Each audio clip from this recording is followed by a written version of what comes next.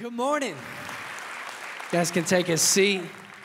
It's so good to be with you. Before we do anything, we just got to take a moment and honor our pastors, Pastor Dustin and Jamie Bates. They are incredible. They're getting some well-deserved rest.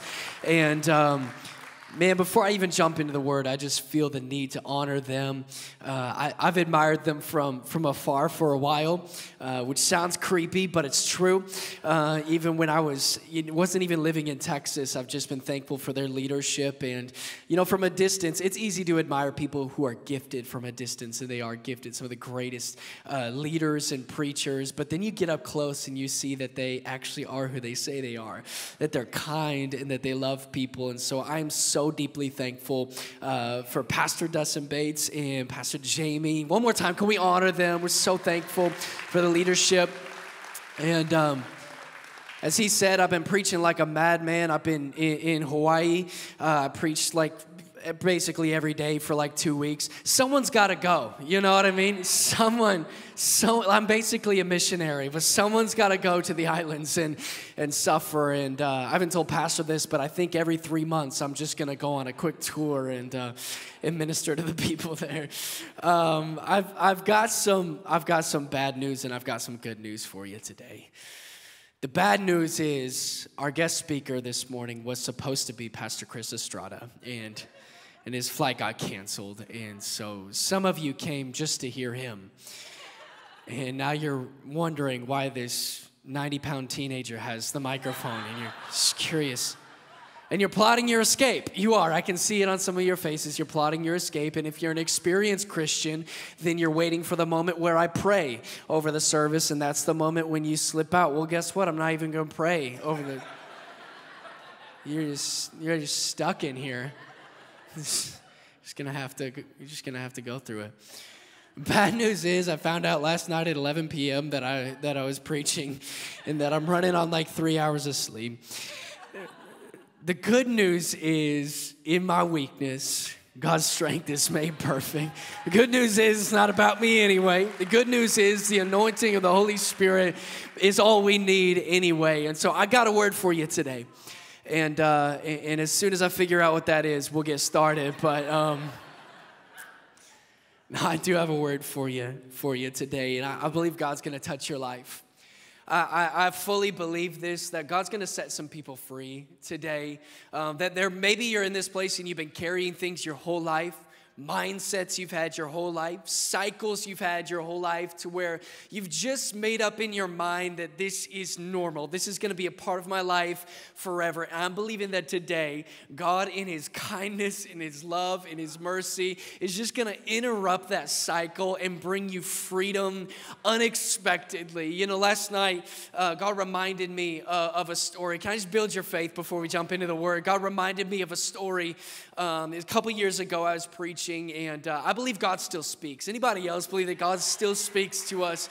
And so it was at the end of a service. It was a youth conference, and God was highlighting some people to me, and I was just, calling a few people out and encouraging them. And I don't know about you, but I can sometimes get frustrated by how vague people can be in prophetic meetings. You know what I'm talking about? Like, it'll be an auditorium of 10,000 people, and the guy's like, does somebody have back pain here? And I'm like, most of us have back pain here, And so I was sharing some words, and I was a little bit frustrated, because I was just like, God, I think I'm hearing the voice of God, and I think this is encouraging. I think it's good, but it's kind of like, it's like I'm hearing Jeremiah 29:11. God has plans for you, not to prosper you, not to harm you, and that's good. But it's like that could be applicable to anybody, And so I'm praying, God, give me something deeper. God, give me a specific word. And God's like, you want specific? And I'm like, yes, God, I want something specific. And he's like, cool. There's a girl who's in this room who has been harming herself. She's been cutting her right shoulder and has scars on her arm. Pray for her. I want to take her scars away. I was like, Jeremiah 29:11 is a good verse. I share that one. It'd be powerful. And so I'm wrestling with God, and I'm wrestling with my flesh. And after a while, I just kind of step out of the boat, and I just say, hey, I believe that there's someone here, you've been harming yourself. Jesus wants to know that he loves you, and he wants to take your scars away. And so I share this word, and I'm not going to call this young lady forward. I'm not going to embarrass her. I pray. I close out the service. I walk to the back of the auditorium, and there's this girl who comes up to me with tears in her eyes. She said, I had scars on my right shoulder. You prayed that word, and they are gone. And did you know God still heals? Come on, do you know God still heals? The thing that she thought she was going to have for the rest of her life, the thing that she thought she was going to carry with her to her grave, in a moment, God can take those things and heal us of those things. And I think that this morning, there's things that we've been carrying. There's things that we've called normal that are a part of our lives. And God is here in His love and in His mercy to surprise you with His goodness and remove that thing that has been plaguing you. Can we pray right now with all faith? God, we thank you in the name of Jesus that you are here. And where the Spirit of the Lord is, there is freedom. In Jesus' name, come and do whatever you want to do. Open up our hearts to receive your word in Jesus' name. And everybody said, amen. That was your moment for escape. Everyone's still here. Let's go. Are you ready for the word? Let's jump in. 1 Corinthians chapter 6, verse 19 through 20 is where we're going to be. Paul is writing to the church of Corinth. Corinthians were messed up, man. You ever read the Bible? There's some drama going up in there. But he shares this encouraging word with them. He says, do you not know that your bodies are temples of the Holy Spirit who is in you, whom you have received from God? This is the part I want to highlight. You are not your own. You were bought at a price. You are not your own. You are bought at a price. Not just a word for the Corinthians today, but here at Church 1132, you are not your own. You are bought at a price. Therefore, honor God with your bodies. This morning, I want to preach a message to you entitled, Not for Sale. Everyone say, I'm not for sale. Touch the person next to you. Say, don't live for sale. That was weak and pathetic. Bump the person next to you and say, I'm not for sale. I've been yelling at youth for 2 weeks in a row, so if I come a little heavy-handed, just forgive me. And also, Pastor Dustin will be back, so just, if you're a guest with us. It's crazy to me, in this day and age, it seems like money can buy everything. I was studying for this message, and I learned that if you are in prison, and I hope you never are, but you can upgrade your jail cell for $90 a night. It's a pretty good deal, I think. Money can buy almost anything. I was reading last night about this thing called skinvertising. People will turn themselves into human billboards and tattoo websites or logos on their skin for monetary gain. I heard about a story of a lady who auctioned off her forehead, y'all. We can sell foreheads in 2021. She auctioned off her forehead. Someone put their website on it for $10,000. It seems like money can buy almost anything, and it seems like our culture is trying to purchase our attention, purchase the way that you think. They're throwing dollars at your worldview, and it seems like everything is for sale. But our confession of faith this morning is, I'm not for sale. My passion for Jesus is not for sale. My yes to Jesus is not for sale. My calling is not for sale. And this morning we're going to talk about one of the greatest sellouts in all of human history. His name is Judas Iscariot. Now, if you're here and you're like, bro, I came on a Sunday morning and you're talking about Judas, I wasn't ready for all of this. I apologize, but I believe God's going to speak through this. If you don't know who Judas is, he was one of the 12 disciples that was hand-selected by Jesus. He spent 3 years alongside Jesus, and Judas even healed the sick. He preached the gospel. He cast out demons. Judas did a bunch of ministry alongside Jesus, but even in the midst of all of this ministry, Judas secretly was a thief. He was stealing from the ministry. Even though Judas spent 3 years alongside Jesus, Judas one day decides to betray Jesus for 30 pieces of silver. The religious leaders had already made up in their minds, the Roman soldiers had already made up in their minds that they were going to crucify Jesus. They just didn't know where to find him. And so Judas sells Jesus' location for 30 pieces of silver. Judas leads them to the place where Jesus is, and there's this famous moment where Judas kisses Jesus on the cheek to reveal to the Roman soldiers who he is, who to arrest. They arrest him, and they crucify him. Judas then, under the weight of condemnation and shame, tragically ends up ending his own life. How horrible of Judas. How are you going to stab the Savior of humanity in the back? Of all people to betray, I would strongly suggest this morning not betraying Jesus. Judas's name is forever marked as evil. Like no one is naming their kid Judas. No girl is dating somebody named Judas, saying his name's Judas, but he's really sweet. I'm fixing him. Right? No girl is on Tinder seeing a guy named Judas and swiping right. Like no one is. You're not on Tinder anyway, right? It's a different message for our February series. No one is befriending anybody named Judas. I feel bad because there were 2 disciples named Judas. Did you know this? Jesus had 2 disciples named Judas. I feel really bad for other Judas. Can you imagine meeting other Judas in heaven? Like you're meeting David and Paul, you're dapping them up. What's up, David, Paul? I'm a huge fan. And then you meet someone, you're like, I don't recognize you. What's your name? And you can't lie in heaven. It's a rule. He's like, it's Judas, man. You're like, cool. How'd you get in here? Quick question. How dare you? Like, I feel bad for other Judas. Like even throughout the Acts of the Apostles, the other Judas was like, where do you guys want to go out to eat? They're like, shut up, other Judas. You're like, we don't like you. Feel bad for other Judas. Judas's scariest name is forever marked as evil, and rightfully so. We all hate on Judas, rightfully so. But I think that we forget that when we live for sale, we're setting up our lives maybe to walk out on Jesus the same way that Judas did. And I think God is here in love, in mercy, and in kindness to see those characteristics that exist in us, that may have existed in Judas, lovingly just do surgery and remove them from us so that we can be healed. And I want to talk about 2 characteristics of Judas's life today that I believe may be in existence in us, and God is on an assignment today to remove the price tags from our life, and from this day forward, we're not going to be for sale. Here's the first thought I want to share with you. Judas was a pretender. You ever met a professional pretender? Anyone see anyone in the room that's a professional pretender? Don't point him out.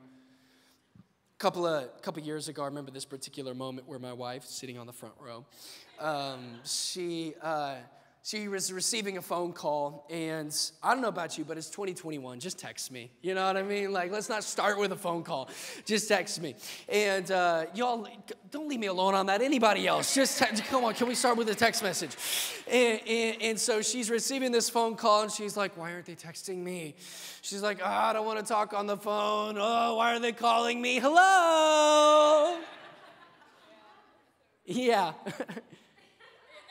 No. Yeah. Let's see how long I can do that. No. It's so good, like she can just turn it on. I remember one time I was a youth pastor, and students are the best at pretending. They can become anybody, especially at youth camp. They can just become anybody that they want to. And so I walked into this room, and this is the most horrible story of pretending I'd ever experienced. I walked into this room, and I see a circle of my leaders, and they're all whispering and pointing. And as a youth pastor, you're trained. You know a gossip circle when you see one. So I bust up in there. I'm like, who y'all talking about right now? And they're like, hey, Pastor Jon, I don't know how to tell you this, but one of our students over there, he's pretending to be deaf. Don't look at me like that. I wasn't the one doing it. This is not my testimony. He was doing it. I said, excuse me. Yeah, he's pretending to be deaf. I look over at this kid, and he's got a captive audience of teenage girls. And he's doing sign language to them. And they're like, oh my gosh, this is so sweet. You do sign language. And my first thought was, what's your long-term goal here? Like, what if one of them falls for you? You plan on doing this for the rest of your life. But I knew the moment I saw this dude pretending in such a horrible way that it was my God-given destiny, my God-given purpose to expose the mess out of this kid. So I'm standing over here, he's standing over there, and I would never tell you this kid's name, but I look over him, I'm like, hey, John! And he's doing sign language. I say, hey, John! And he looks over like this. Yeah, he's not supposed to hear. He responds to my voice. And all the girls are like, what? How did you hear him? And he knew in that moment that his pretending had been exposed. He comes over, he just buries his head in my chest. I'm like, it's okay, we're counseling through this. I'm a pastor, it's all right. He was a professional pretender. Judas was the best of the best at pretending.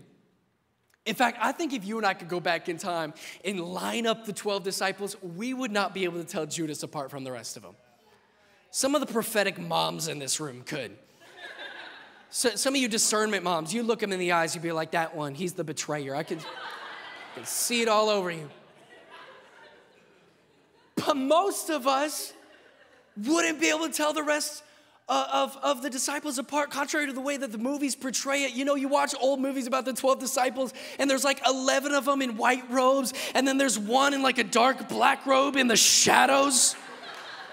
Just like glaring at everybody.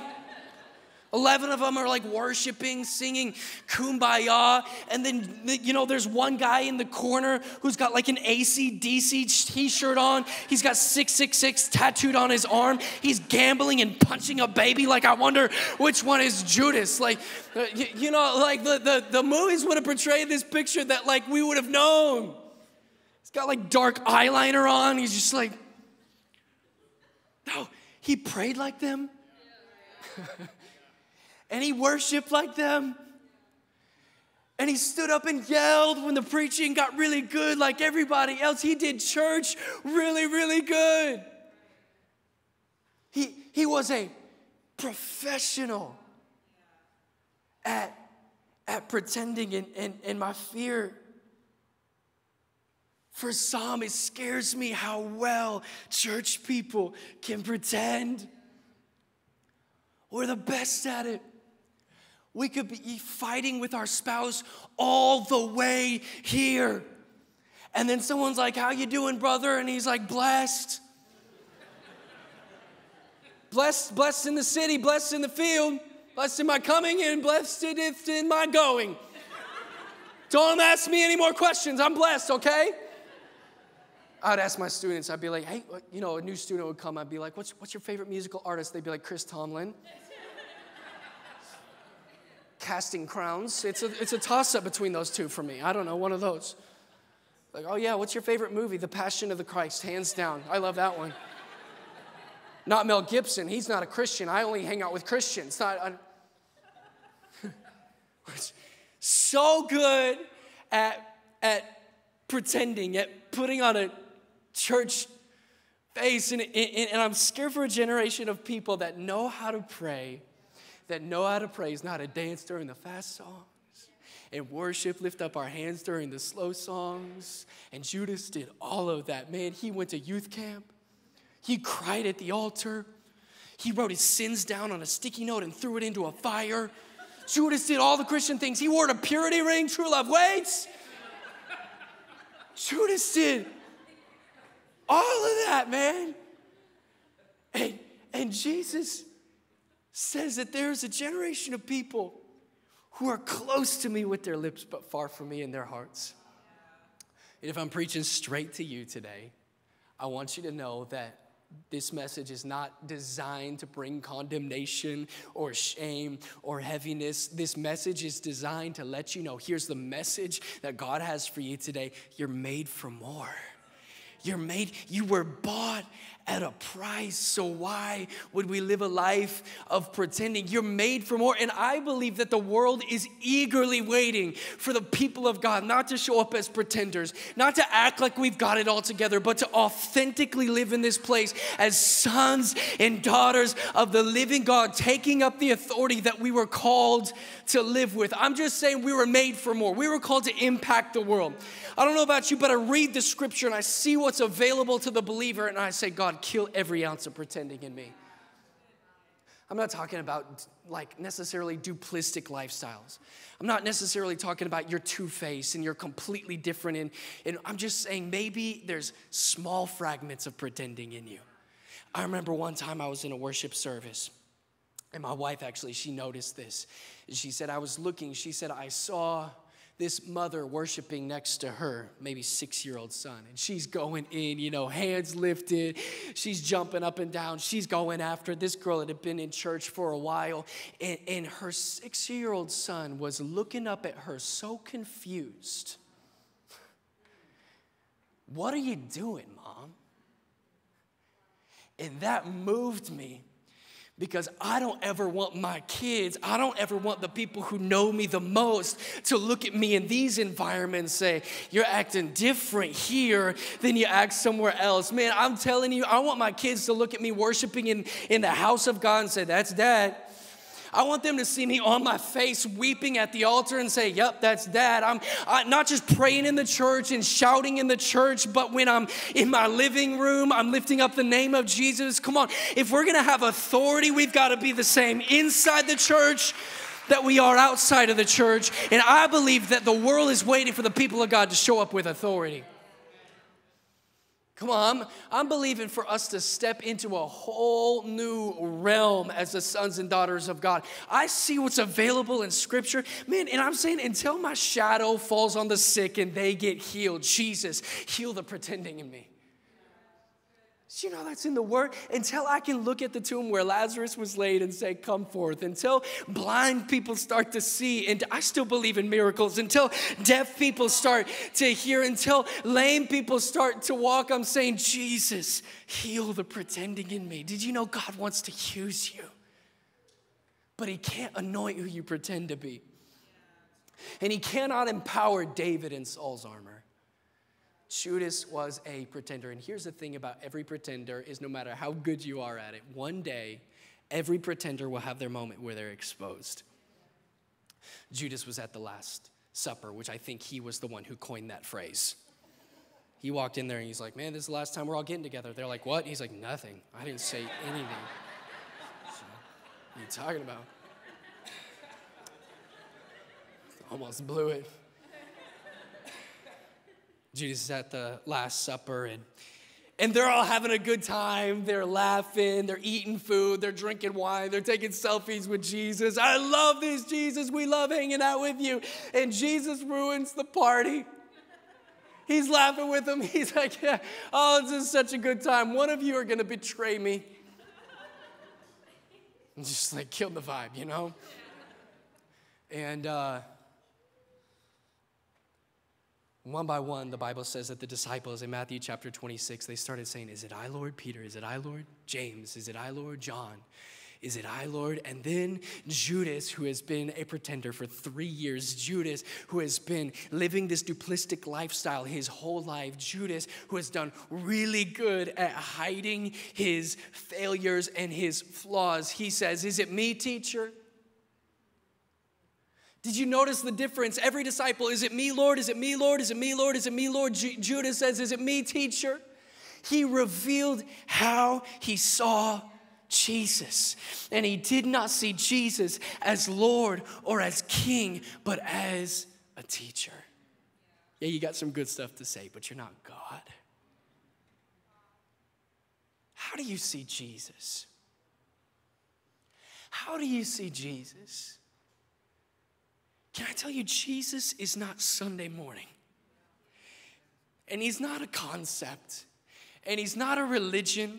And he's not an antiquated message. He is not a dead man who is in the grave. In fact, you can't even find his bones if you search for him. Jesus is alive. Jesus is the reigning champion of the world. Jesus is the Lion of the tribe of Judah. When we see him right, that's when we start to live right.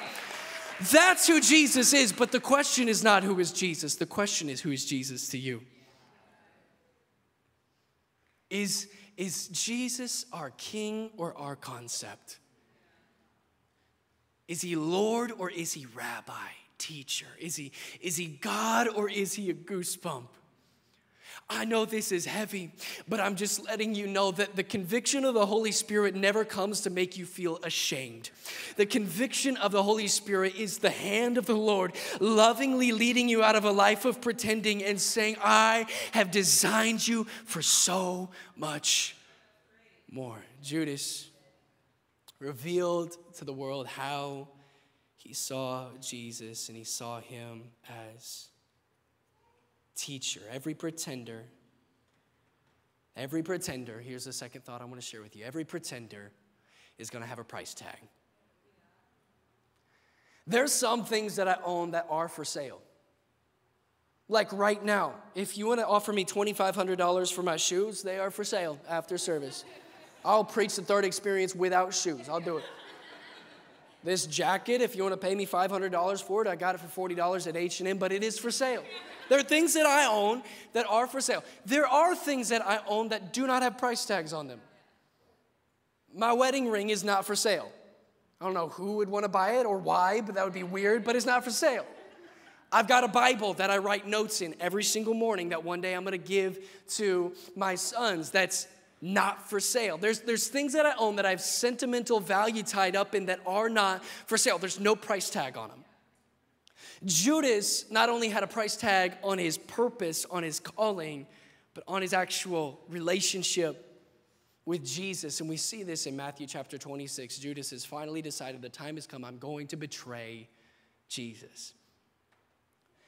And he walks into the room where the religious leaders were, and he decides, this is the moment. He walks in. He kind of awkwardly stumbles in. I imagine Judas's heart is beating fast. I imagine he's overwhelmed with conviction. I imagine that his hands are sweating. I imagine that he's short of breath. I imagine that Judas is feeling the weight of the mistake that he's about to make. And then he walks into them and to the room, and he's like, hey, what will you pay me? What will you pay me if I betray Jesus? And I don't know about you, but those words jump out on the page. I'm so moved by those words. What will you pay me? What was Judas revealing? He had a price tag. I can be bought. I can be purchased. What will you pay me? And they counted out. So we got 30 pieces of silver, which is about $200 in modern currency. Will you take the deal, Judas? And Judas takes $200. Walks out on Jesus. He leads them to the place where Jesus was. He kisses him on the cheek. They arrest Jesus. And Judas, under the weight of condemnation and shame, tragically ends up ending his own life. He throws the silver back at the place where he got it because he's so ashamed. Judas's price tag living costed him everything. Costed him everything. Is there something maybe deep down in your heart that looks at the world and says, what will you pay me? If the price is right, if the moment is right, if the promotion is right, if she's cute enough, if he's got enough money, maybe, just maybe, when the enemy offers me 30 pieces of silver, I'll take the bait, I'll take the deal. What will you pay me? Pretending and price tag living. See, Samson had a price tag on his hair called Delilah. David had a price tag on his heart, which was designed to be a heart after God, called Bathsheba. The rich young ruler had a price tag on his life called great possessions. All throughout history, the enemy has been swindling people into putting price tags on things that are infinitely valuable. And I'm here to remind you the verse that we shared at the very beginning of this message. You're not your own. You were bought at a price. You're bought at a price. You're bought at a price, and you'll never live for sale when you realize that you have been bought. Maybe you're here today and you're like, man, you have spent the last 30 minutes effectively communicating to me that I am just like Judas. Thank you, Pastor. So encouraging. And if I'm just like Judas, Is my end going to be like Judas's end? Am I going to walk out on Jesus one day? If I'm just like Judas, how does Jesus feel about me? And that's the question that I want to answer for the next 5 minutes. How does Jesus feel about Judas? The scripture answers that. See, right after Jesus was betrayed by Judas, they went to the Last Supper, and we talked about the Last Supper, but there was a moment at the Last Supper that I didn't mention, and that was that Jesus said, before we go, I want to wash all of your feet, all 12 of you. And so there was a moment where Jesus knelt down in front of Judas, who had 30 pieces of silver, which represented the suffering he was about to endure, in his pocket. And Jesus knew it. Jesus was looking into his eyes, knowing this is the reason why I'm about to endure this pain. And Jesus said, I'm still going to serve you.